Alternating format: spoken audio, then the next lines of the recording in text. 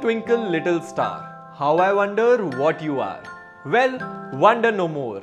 Thanks to the James Webb telescope, we now have images of these stars. Did you know that these amazing pictures are possible because of calculations done by a mathematician named Joseph-Louis Lagrange in the 18th century? He calculated several points in space known as Lagrange points, where any object placed at these points remains stationary. The James Webb telescope uses this concept. So remember, we are able to see stars because of calculations made at a time when planes never touched the sky. Follow Bhanzu for 365 days of math.